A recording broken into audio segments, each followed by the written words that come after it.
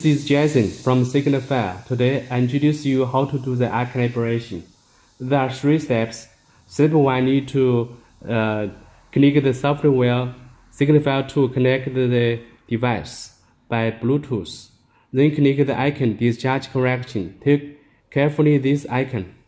Change from normal mode to eye calibration mode. Step 2, you need to put the cleaver fiber into the machine for calibration.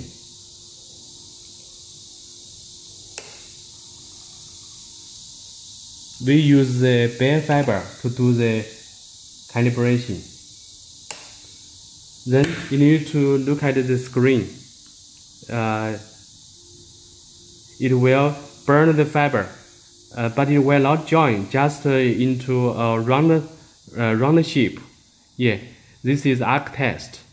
So you need to do several times before this. The app will remind you that eye calibration is successful, and after that the icon will change back to normal mode. Then it's succeeded. Thank you.